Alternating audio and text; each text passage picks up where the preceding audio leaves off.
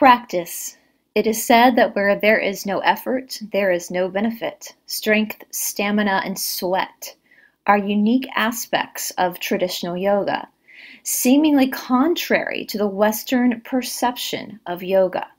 This demanding practice requires considerable effort and taps into and circulates a vital energy throughout the body, strengthening and purifying the nervous system. The mind then becomes lucid, clear, and precise. And according to Sri Pattabhi Jois, wherever you look, you will see God. Only through practice will we realize the truth of what our guru often says: everything is God. And these are words said by Saraswati Jois from KPJAYI in Mysore, India.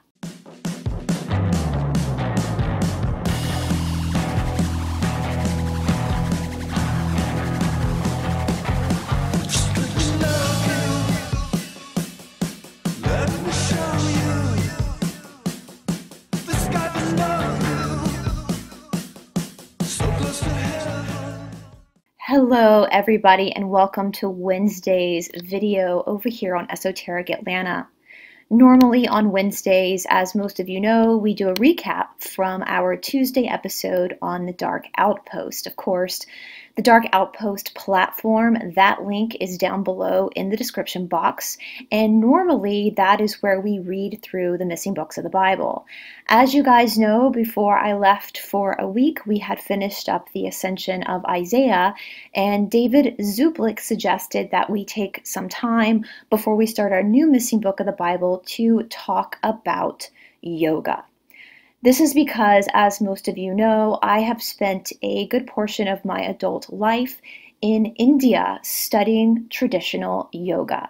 And yes, there is a difference between traditional yoga found in the motherland versus 99% of the yoga you see here in America or anywhere in a Western country. And we are going to talk about that today. David suggested that we do this because there is a lot of disinformation out there regarding yoga. There's a lot of people that feel like yoga is demonic, but unfortunately that is propaganda. That was propaganda, I believe, instated by the Deep Church, or the Cabal-owned church. We know that by now, that the church is not what it says it is. And it was used as a tool, this propaganda, to conquer and to divide. Now, those of you who follow along on the Dark Outpost, you know that a few weeks ago we had Melissa Red Pill the World on the show talking about the book of Revelation, and she brought up a wonderful, wonderful point that Brahmin, which is the caste in which my teacher comes from, the priest caste, that comes from Abraham. And so the people of India are also God's people. Now, a lot of what people say in regards to yoga being demonic is not actually a part of yoga. Some of the things I've heard people say just are literally nowhere to be found in any of the yoga text or the yoga practice. And so that is why David thought it was a good idea, and I do too, to kind of briefly talk about the yoga philosophy, especially the yoga philosophy that I follow. Because from my experience, the yoga philosophy that I follow can be intermarried with any faith and any religion because it's all about God. Now, before we get started, yoga actually started in the Indus River Valley, which is part of Pakistan now. I will link the video we did on Pakistan down in the description box below in case you missed it. But it is a practice that has been going on for thousands and thousands and thousands of years. It is believed that the Yoga Sutras of Pattabhi were written about 5,000 years ago.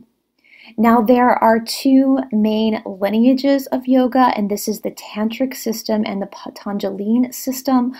I practice the Patanjalian system, so that is what we're going to be talking about today. I do not practice the Tantric system, so if that system of yoga is something you are interested in, then I would suggest finding a Tantric teacher. Now, because yoga is a practice that has been going on for thousands and thousands of years, obviously, I'm not going to be able to sum up the full scope of this practice in a few short videos. There is something called pratyahara in the 8 limbs of yoga, which we're going to talk about in just a minute, that is really means self-study. And something that we've learned in this Great Awakening is that we all have to take accountability and we all have to be able to critically think. We can't just go off of the information given to us second or third hand from somebody else.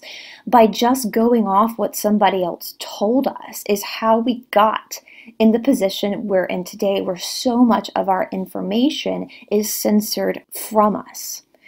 And so as we go through this discussion on yoga, I do encourage each of you to do your own study of yoga. If you think yoga is demonic, then I'm going to ask you, why do you think that? Have you ever read the Yoga Sutras? Have you ever actually taken a legitimate yoga class? Not just a yoga class that's on the corner studio that's not really yoga, but more like yoga size, which we'll talk about, but like a legitimate, have you actually listened to a legitimate Brahmin yoga teacher speak?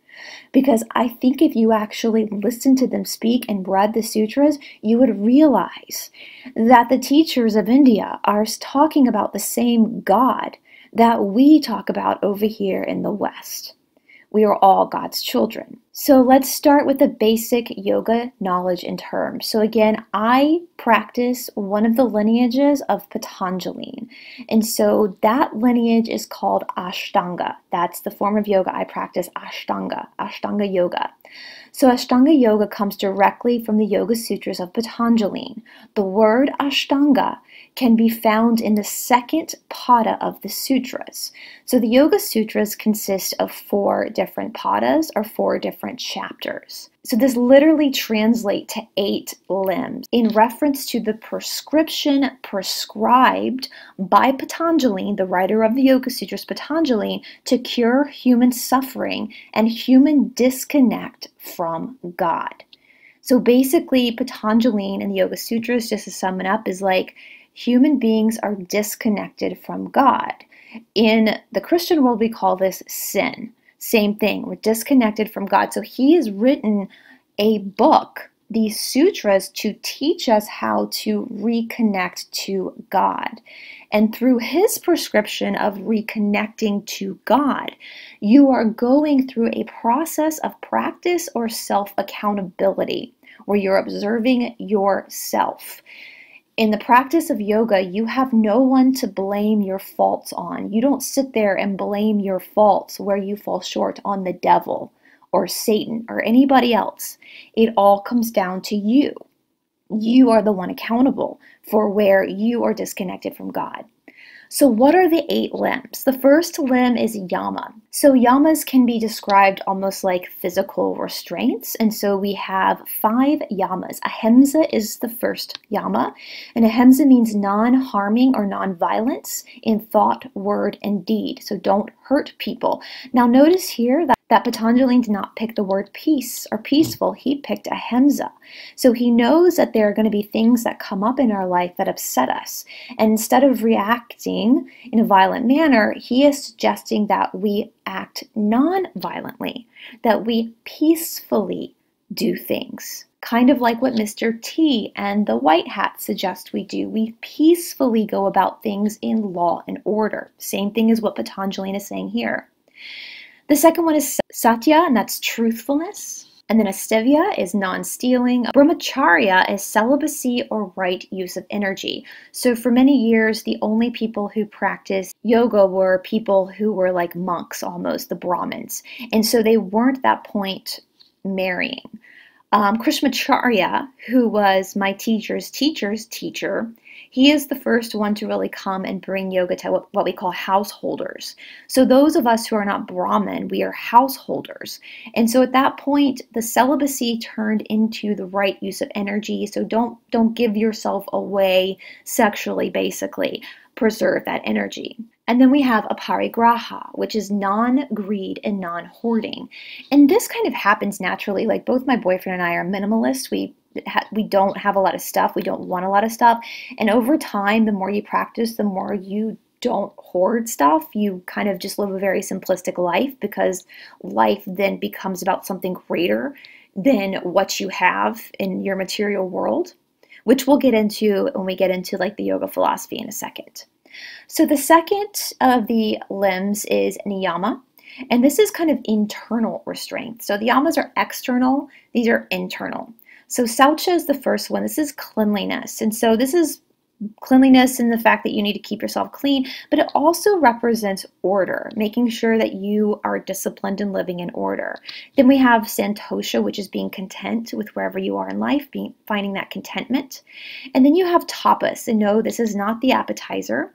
Tapas is like fiery discipline. So it's austerity, it's burning enthusiasm. So that would be sweat. Like we have to sweat in your asana or your physical practice of yoga. There has to be sweat, because without fire, there's no purification in the mind or the body. And even in the Bible, it talks about Jesus coming down with fire. The fire is to purify.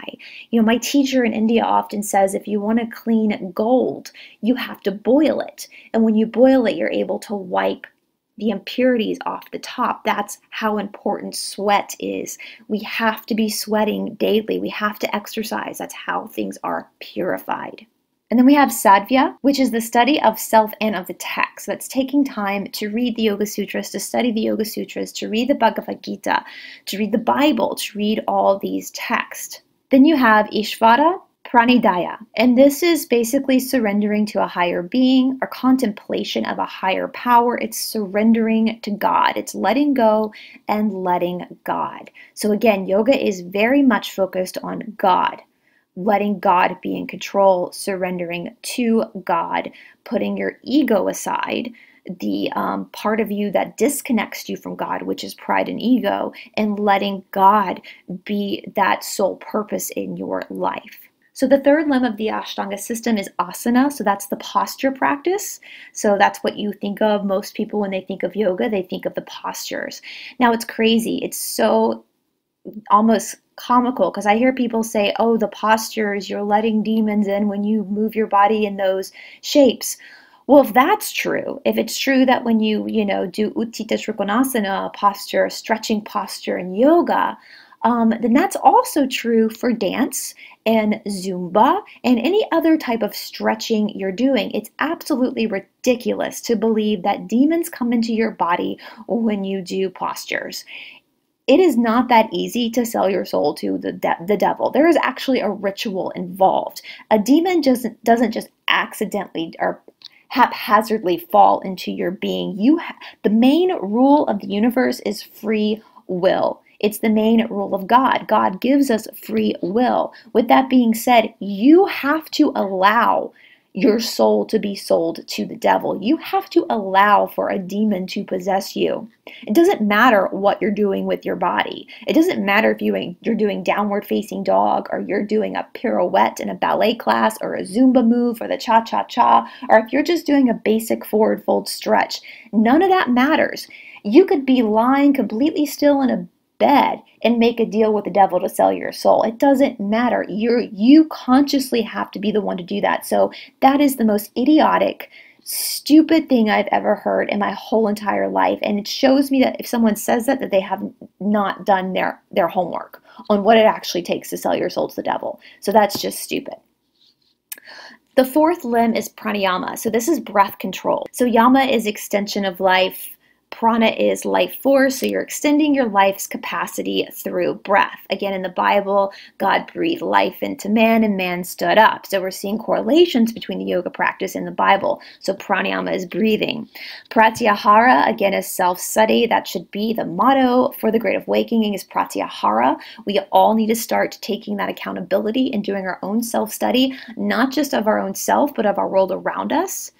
And then you have dharana, dhyana, and samadhi. And these are all kind of more cerebral, spiritual aspects of the limbs of yoga, leading up to meditation, self-reflection, and then samadhi is oneness with God, or going back home to God. You could even call it possibly enlightenment. The Yoga Sutras do say that enlightenment comes in what they call prativa, which is a flash of illumination. Prativa, like all of a sudden you just get it. Things just make sense. So in traditional yoga, the system in which we learn is called parampara. That's spelled P-A-R-A-M-P-A-R-A. And this is a system of teaching and learning, again, through traditional yoga, not through the contemporary yoga that you see all across the United States. So this is an unbroken chain of transmission of knowledge from guru to student. This is a sacred form of education. This is the main reason why no authorized or certified teacher or company like the Yoga Alliance can make someone a teacher. Every person teaching Ashtanga yoga has to go directly to the source. This keeps the knowledge pure. Parampara started with Patanjali as the first teacher who passed on his knowledge to his students and so forth. So for those who are not aware, the Yoga Alliance is a company based out of the United States that does things like yoga teacher trainings. Now, in my opinion, and from the contract that I signed with my teacher in India in order for me to teach, I cannot be involved in the Yoga Alliance. My teacher in India is very unhappy with the Yoga Alliance because in his opinion, and also in my opinion, the Yoga Alliance are nothing but scam artists. All right, so there are some people out there that teach really good training courses, like Cindy, who comes on my channel a lot. She teaches a different lineage of yoga than I practice, but she does courses and she's a really good teacher. But some of these training courses, 99% of what you're taught in these yoga teacher trainings are not actually found in yoga. And that's why yoga in America has turned into something that's so different from yoga that you see in India. Going back to the quote, Saraswati's quote I read at the beginning of this video, where there's a very different perception of yoga here in the West than what it is actually taught in the East. And so with the Yoga Alliance, again, I have my authorization. I'm the only female in the state of Georgia who is authorized to teach Ashtanga. I got that authorization through KPJAY in Mysore, India. It took me many, many, many years of going back and forth to India and studying with my teacher there in order to get authorized. My boyfriend is also authorized. There's only 2 men authorized here in the state of Georgia. One is my boyfriend, Todd Roderick, at Ashtanga Yoga Atlanta, and the other is our friend Sava, who runs Mysore Atlanta over in Sandy Springs. And so there are good teachers, there are good Ashtanga teachers out there who are not authorized. However, in order to be authorized, you do have to go to India. And anybody running a yoga teacher training, Ashtanga yoga teacher training, are not authorized Ashtanga teachers themselves. You can't be. If I were to do something like that, or if my boyfriend were to do something like that, we would have our authorization taken from us from India. We signed a contract saying that we wouldn't do that. And that is because, you know, in the East, my teacher gets very emotional about this. Yoga is very much a part of their culture. And over here in the West, some of these training courses have kind of made a mockery out of this very sacred practice to them.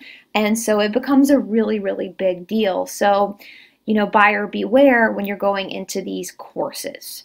So in the East, the place to practice yoga is called a shala. A shala is a yoga school. When observing the practice of Ashtanga, all places of practice should be referred to as a shala. So we always refer to our business as a yoga shala. It's a yoga school. In India, they are yoga shalas, yoga schools. I have a theory. I believe personally that people started calling them yoga studios because back in like the 60s and 70s, when all these people were first going over to India and then bringing the information back to the West, they were looking for places to teach. And at that point, the only place they could possibly rent space from or rent a time slot from to teach in was like a dance studio.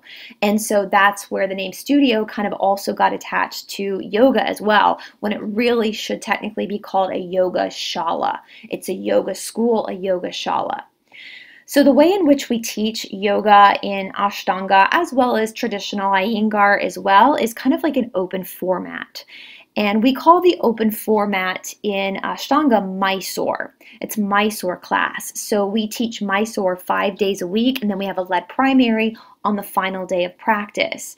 Now, Mysore, that's spelled Mysore, is the traditional way of practice in India, and it is the foundation of the Ashtanga practice. It is an open practice, meaning that the shala will be open at a certain time and will close at a certain time. The student is to come in during that time period to practice his or her given practice.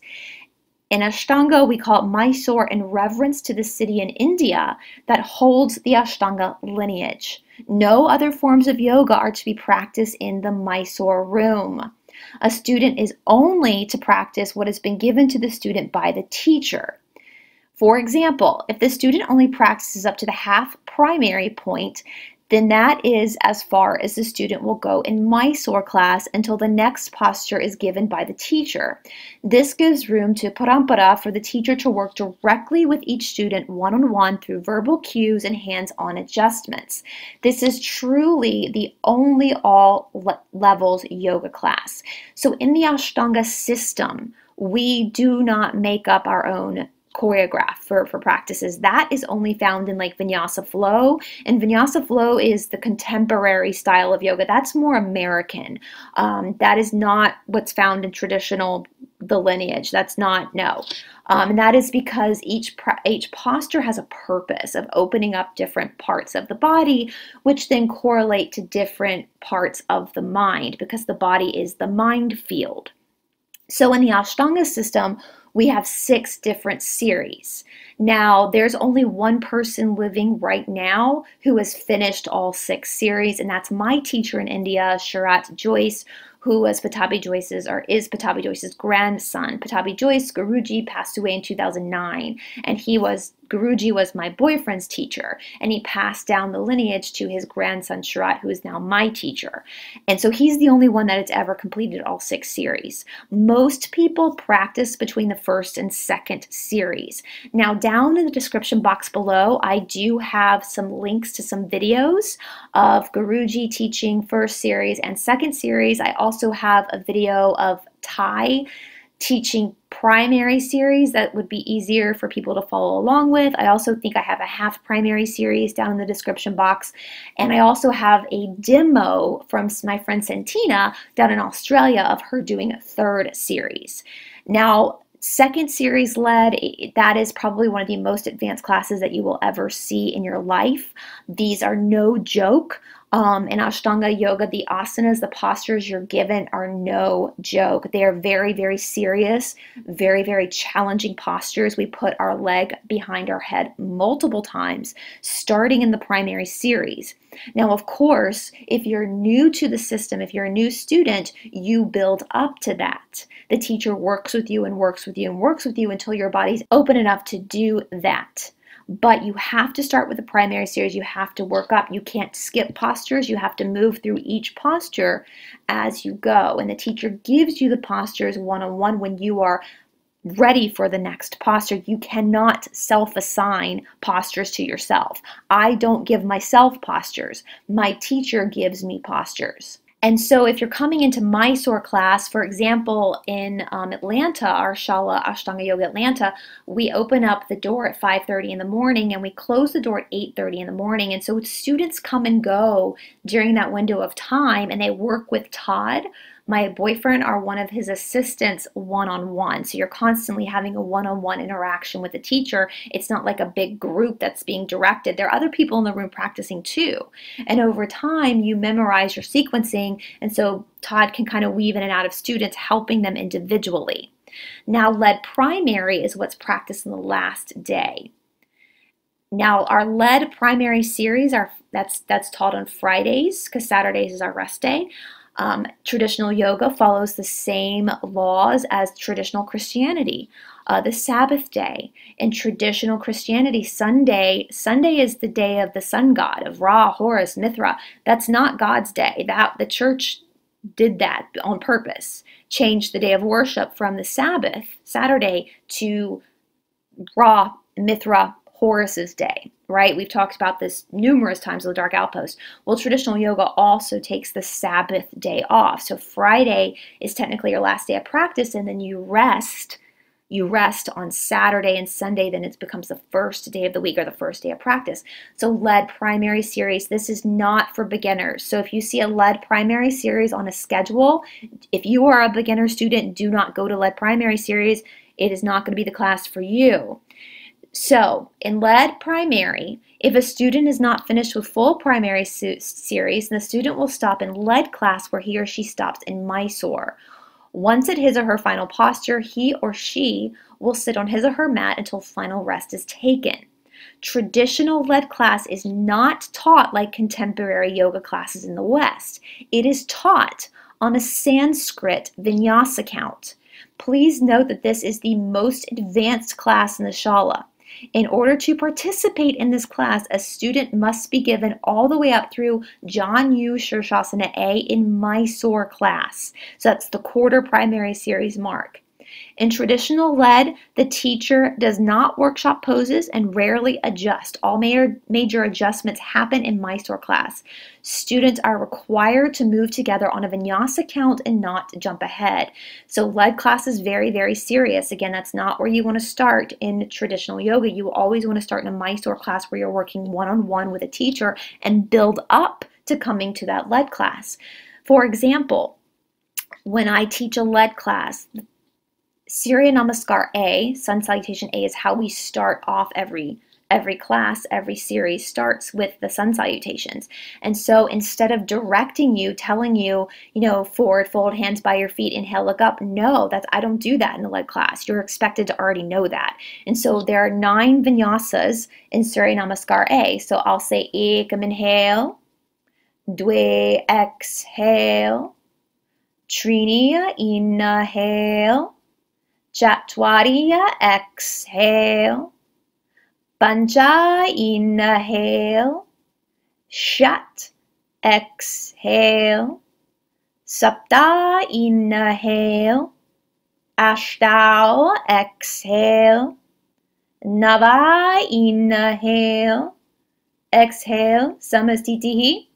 So that's counting to 9. There are 9 points of movement in Surya Namaskar A. So instead of saying for Surya Namaskar A, inhale, arms up, eyes to the thumbs, exhale, forward fold, I'm just counting those points because you as the student are already expected to know that when you come into lead class. You're not babied in a lead class. It's just the teacher counting, and there's a purpose for that. And so again, if you are looking to start a traditional yoga practice, not a vinyasa flow practice, but a traditional yoga practice, the rules and the setup of the class are very, very different. And a lot of contemporary classes, you hear like music playing. We don't play music in traditional yoga. You also have teachers who speak in a very sweet yoga voice or read poetry. That doesn't happen in traditional yoga. In traditional yoga, you get yelled at. There's no changing, there's no fakery. There's no bells and whistles. It's just you, the teacher, in the classroom, and that's it. And so it is a very serious discipline. It's not for people who are just looking for a good time or looking to exercise. You have to really be committed to doing this if you want to do it. So again, the Ashtanga asana practice consists of 6 different series. Each series builds on each other. Every student, regardless of past yoga experience, should start with the primary series and build up. Once again, so there's a lot of incorrect things that are done in Vinyasa flow. A lot of postures are taught incorrectly in Vinyasa flow. A lot of transitions are taught incorrectly in Vinyasa flow because, again, monkey see, monkey do, and yoga teacher trainings most of the time, not all the time, most of the time, teach incorrect method. And so we have students in our shala, in our yoga school. I teach a beginner course on Sundays. Every 6 weeks we have this beginner course that I teach. And we suggest that even people who have years of vinyasa flow experience do the beginner course because we have to start from ground zero. We have to erase all the stuff that you've learned prior and recorrect some bad habits, especially with the hands. You see a lot of people coming in from vinyasa flow and they're doing funky jazz hands, weird shit with their hands, and that's not proper. In yoga, we keep our fingers together, we draw straight lines. There's nothing fancy about the hand motion. There's no dance involved in yoga. It's very much a systematic practice. So the primary series is called Yoga Chikitsa, and this is physical therapy. People lose a lot of weight doing primary series. Actually, we have this joke when people first come to the yoga shala and they start practicing Ashtanga. They go through almost this like Ashtangorexic is what we call it phase, where people drop a lot of weight. You burn a lot of calories doing this form of yoga. Lots and lots of calories. And part of the primary series is to lose weight if that is needed. Regardless, if you don't need to lose weight, then the primary series will help you build muscle. It'll just help your body align itself, that physical therapy, because you cannot do nerve therapy, which is second series, is nerve therapy or Nadi Shodhana, until your physical body is in its peak healthy place. So the third through the sixth series are the advanced series, and these are ego therapy. We're not going to really get too much into those in this discussion because those are just, again, you can watch Santina Demo third series. Beyond that, it's just not even practical to really look at third through sixth until you're at least in the second series, which takes many years. It takes most people about 5 years to work through primary series alone. It's taken me, I've completed both primary and second series, and it took me many years to complete second series. So it's not just for the faint of heart again. So again, each series takes many years to complete. No student is allowed to skip postures or skip a series. The postures work in order to provide potency and purification. A student should never take a new posture or start a new series without the teacher giving the student the posture or series first. So again, this goes back to non-stealing. So we don't steal postures. If you assign yourself a posture, that is considered stealing in yoga. Again, we never play music in our classes, never. At the end of the second pada, Patanjali tells us that through yoga and self-reflection, we learn to control our senses, especially in our practice. We learn to control our reaction to things in life, and we learn to control our reactions and thoughts about our practice. When we play music in our practice, we are enticing our senses, not controlling them. Please be aware of this when you are in practice. In order to focus our minds, we never close our eyes in practice. So many of you who have taken like contemporary yoga classes like Vinyasa Flow, you might have been in a class where the teacher's like, close your eyes, you know. We don't do that in traditional yoga. That's a big no-no. If you want to get yelled at by your teacher in India, close your eyes in your yoga practice and you will get yelled at. This is because the eyes are really potent when it comes to the thought process. So when we close our eyes, we are not focusing our mind. Our mind is then scattered. Our mind is going a million miles an hour. When we look around the room, our mind is scattered. They call it monkey mind. And part of meditation is actually focusing your mind. When you can focus your mind, that's when you're living in the now. And when you're living in the now, when you're not living in the past or the present or another timeline or whatever, when you're in the now, in the moment, that's when you connect with God. So we practice what we call the Tristana method of active meditation in our asana or our posture practice. So this is the Tri method of practice for active meditation. It's asana, dristi, and breath. Every posture has a gaze point.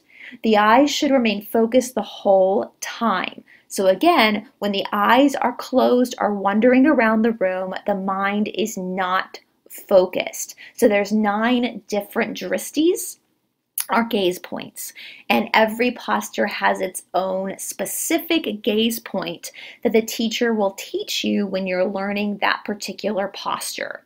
So again, asana means posture or a seat for meditation. In the Ashtanga method, we do not practice seated meditation. We are taught our minds are too scattered and lost to sit and focus. By doing seated meditation, the student runs the risk of creating deeper vrittis and moving further away from nirodha, which we're going to get to in a minute. Therefore, we need asana or a string of asanas to create a mala for meditation. For more information, please reference the book Yoga Mala or the Hatha Yoga Pradikapa, and I will put links to those down in the description box below. So again, the Hatha Yoga Pradikapa, a lot of people here in the West say Hatha Yoga, Hatha. That's not Hatha in Sanskrit, that's Hatha. Hatha yoga. In Sanskrit, the th do not make the th sound like they do in English. Remember, this is Sanskrit. This is not the English language. It's the hatha yoga pradikapa. All right, again, dristi or gaze is the focus point of every asana. By focusing the eyes on a designated point, we keep our mind sharp and in the now with the asana and the work the asana is presenting. Okay, breath. In asana practice, it is incorrect to take ujjayi breathing. Ujjayi is only for seated pranayama practice. So remember we talked about earlier about pranayama, that's breath work. So again, in a lot of these contemporary classes, vinyasa where the teacher really hasn't had enough experience to be a teacher because the Yoga Alliance doesn't allow for that, they're teaching ujjayi breathing, and that is absolutely incorrect. Ujjayi breathing is for a seated pranayama practice, not for moving and breathing. This understanding is lost in translation in the West and is taught completely wrong. To try and practice ujjayi breathing in asana is dangerous to the student's health. The breathing through asana is free breathing with sound. Please note that belly breathing is also incorrect. We want to keep our bellies pulled in. You know, keep the belly button pulled into the spine. That's core control. We want to keep everything controlled in practice, not just loosey-goosey. So no belly breathing, no ujjayi breathing. We want to be breathing through the nose, almost like the breath for the asana practice, the posture practice. If you've ever been a long distance runner and you get on that even breath, that shallow breathing of running, the runner's high, that's the same breath we want for asana, not ujjayi breathing. That's a totally different form of practice. We do not take breaks or rest during the asana practice. Please do not stop your practice and get into child's position. So you'll see that again a lot in contemporary yoga classes where they'll tell you to get into child's position if you're feeling tired or winded or want to take a break. That's not correct. We want to keep moving because that's tapas, that's internal heat. So this disrupts the movement of internal heat. You want to keep the blood flowing, keep the heat going, and keep the meditation going. If you pull yourself out of your asana practice and you get into child's position, then you've lost your active meditation. We also do not drink water during practice, so take time to hydrate during the day. Water cools down the internal heat needed in practice. Bottles of water should be kept out of the practice room or against the wall for after practice. That's another thing. Now, of course, we always tell our students, if you feel like you're going to die, go and get some water, but really try not to drink during your practice because you're going to be cooling down your internal heat. And then when you get back on your mat, you're not only going to be disrupting your digestion by the flow of water in your digestive system, but you're also going to be cooling the body down. You're going to have to reignite that heat. Just really try to drink after practice and hydrate during the day for your next practice the next day. Another mistake, the final posture is not called Shavasana. The resting posture is not called Shavasana. It's called Sukhasana, or the active no asana. Shavasana is a 6th series posture where you literally stop your breath. You go into like a mock rigor mortis, which is not what you're doing in your final resting pose. That's another inaccuracy that's taught here in the West. So in Ashtanga, we focus on the bandhas, or internal energetic locks in the body. So again, that's pulling the belly in, as I was just saying. These close off portals of energy in the body, so our prana, or our life force, cannot escape. Prana can also be called chi, so for like Tai Chi, it's the same thing, it's your life force. The root bandha is Mula bandha, that's between your legs, that's in your perineum. The belly bandha is Uddiyana bandha, and the throat is Jalandhara bandha. So again, we pull the belly in, we do not push our belly out, we always want to pull the belly button into the spine. You see a lot of athletes do this, they're taught to do this as well in sports. Not only does this energetically keep energy in your body, but it also protects your body. So as I tell my students all the time, passive stretching, when we passively stretch or passively do something, lazily do something, that's when we get injured.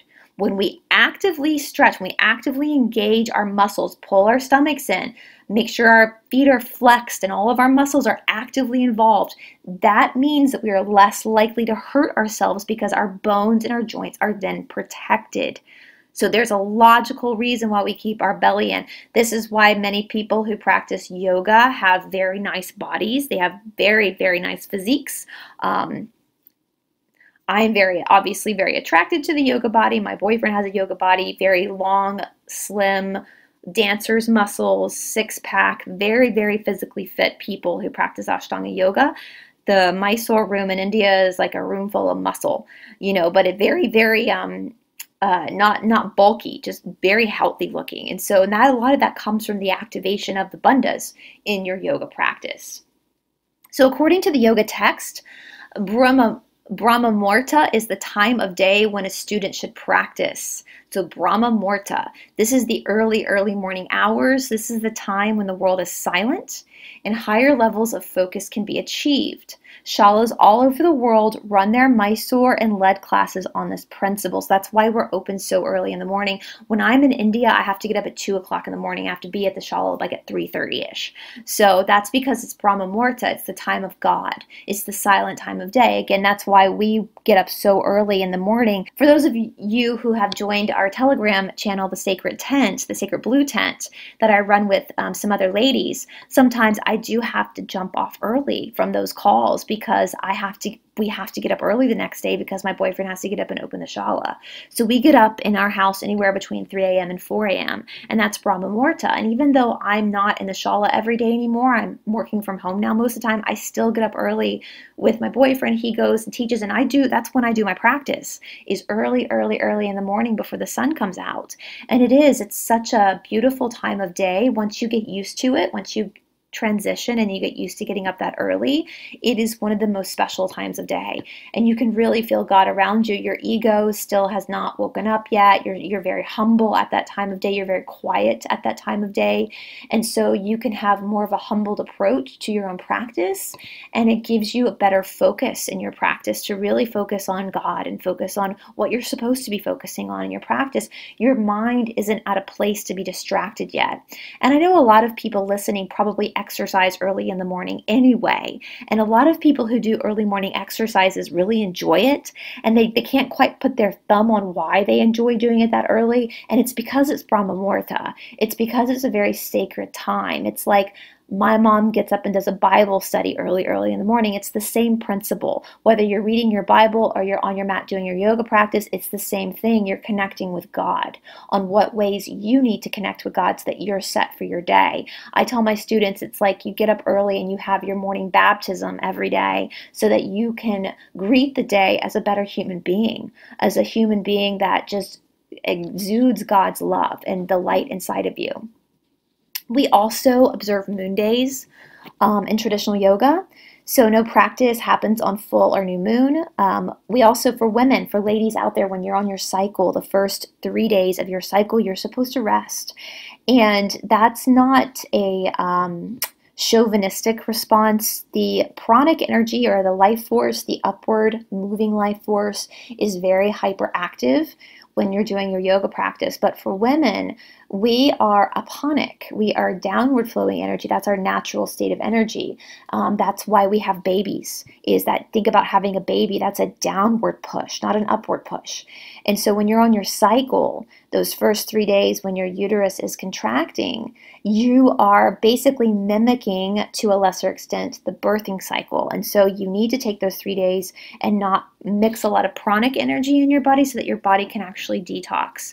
And when I was in my late 20s, early 30s, I did not observe my own cycle. I just practiced through it because I thought, oh, I'm fine, I can do it. And I actually lost my period. I got so skinny and my body fat just dropped, and I just was not getting my cycle anymore. And so I had to start taking 3 days for my cycle to get it to restart again. And so there is something very, very special to that. We need our cycles as ladies. I personally have not decided yet if I want to have a child or not. We have not decided that yet. And so I still need to have my cycle in case that's something that we do want to do, is have a baby. And so that's really important for women. And my teacher even says for women who have gone through menopause, you still need to take a day or two a month to observe that aponic cycle. Most women, you find that your cycle comes around either the new or the full moon. So start tracking that. That's the monthly cycle. We get the word month from the moon, different energy. So any emergency room, a doctor, nurse, or a cop will tell you that things are crazy on full moons. I usually feel I'm a full mooner. That's when my cycle comes, over the full moon. Full moon is very hectic energy.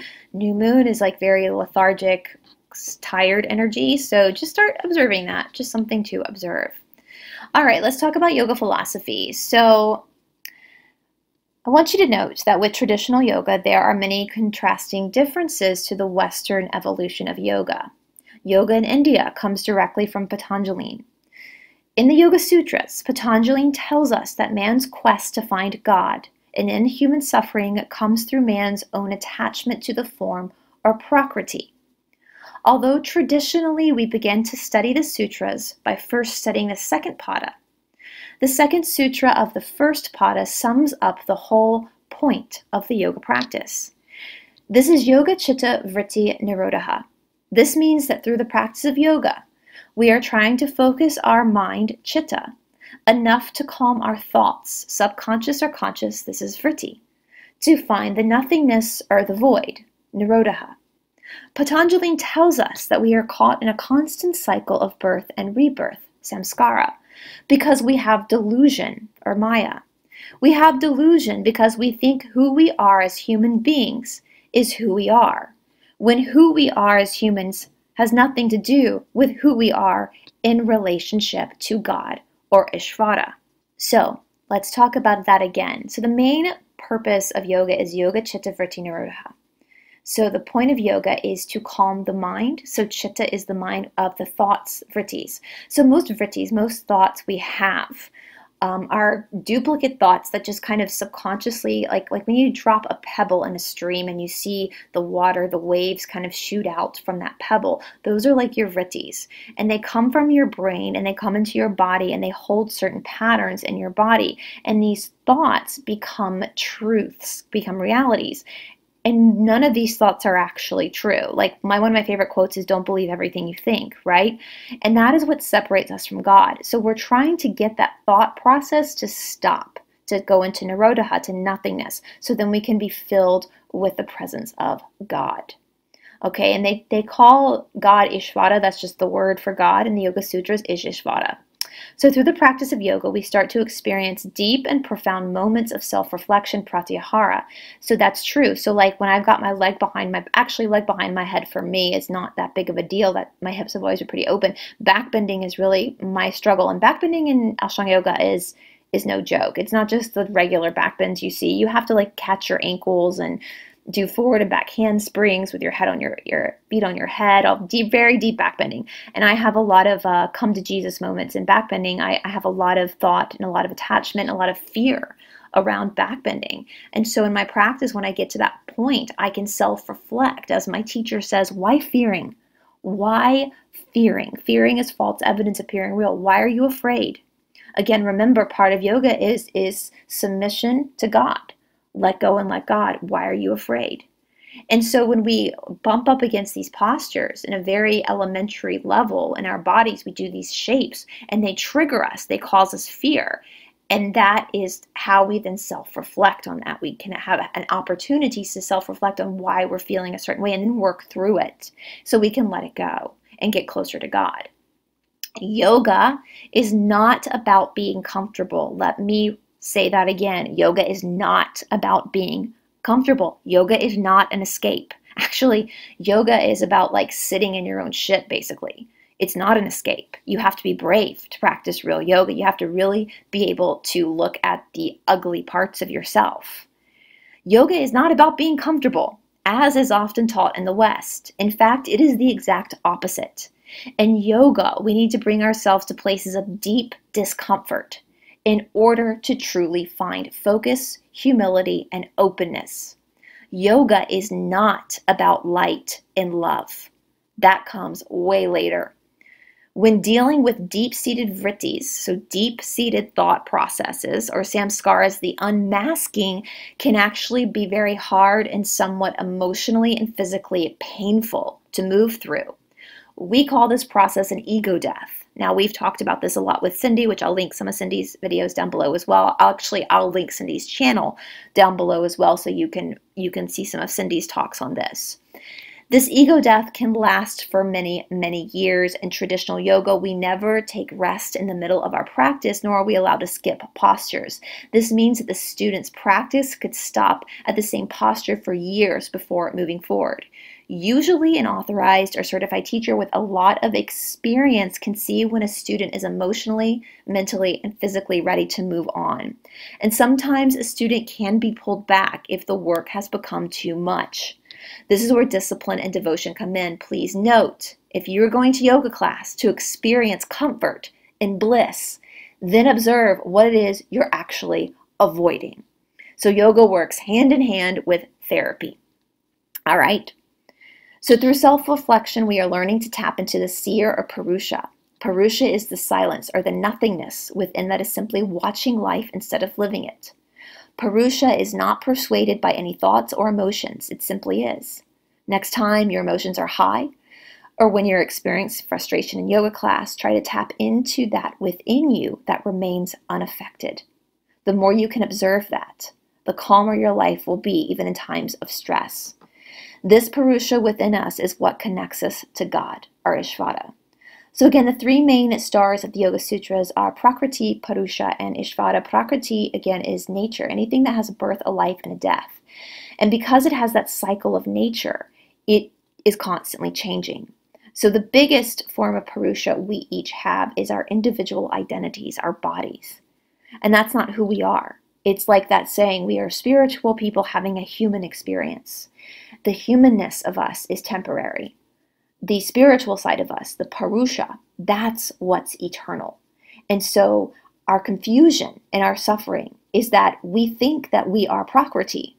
We think we are our egos. We think that we are who we are in this life, and that has absolutely nothing to do with who we are, because who we are will never die, whereas our physical bodies will. They are mortal. They will eventually pass on. And so that is what Patanjali is saying, and that is through the practice of yoga, we are coming head to head with our own ego, head to head with our own fear of our own mortality. All the dark stuff that lingers within us, and we come head to head with it. We have to look at it in order to release it and let it go. Now again, this is just a brief synopsis of the form of traditional yoga that I practice. Again, that's called Ashtanga Yoga. I will link as well to our website here in Atlanta, Ashtanga Yoga Atlanta, so you can kind of get more information from that website as well. If you are interested in practicing Ashtanga Yoga, I've put some videos down in the description box. However, please, please, please find a teacher. Do not attempt to do any of this at home. Some of this stuff is very, very dangerous as well physically. Don't try to put your leg behind your head without the help of a teacher, a qualified teacher. And I can do the best I can to try to help you find a teacher if that's something you're interested in. If you are completely brand new to yoga, then I would definitely suggest trying out all different lineages, all different styles, and see which one resonates with you the most. But beyond that, I hope you guys enjoyed that. I have disabled these comments because of some of the bullies we have out there that call themselves Christians, but they're actually bullies. That's the only reason why. I, again, will link Cindy's YouTube page down in the description box as well. She has a lot of information on her channel too for you to find your own way to your own teacher and the lineage that resonates with you the best. All right, guys, thank you for sitting through this, and I will talk to all of you soon. Bye.